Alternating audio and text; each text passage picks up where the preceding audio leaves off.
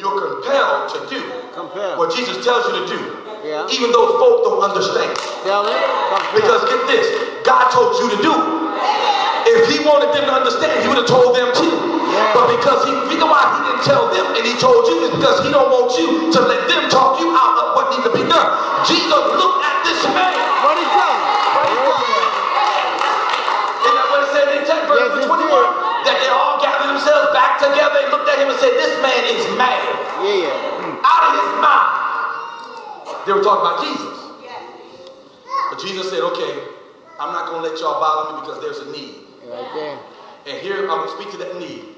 Son, stretch forth your hand. Now I could probably see him. Shilha was kind of really hesitant because he realized what the law says, that healing can't take place on the Sabbath, especially not in the synagogue. But Jesus says, stretch forth your hand.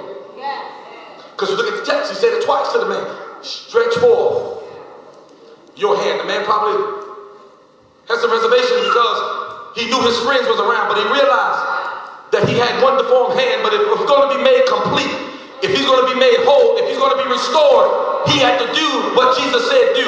Stretch forth your hand. I can see him looking out the corner of his eye, wondering what his mama, daddy's going to say, what his brother and sister going to say, what his friends are going to say. But Jesus said, stretch forth. And the text says the man stretched forth his hand.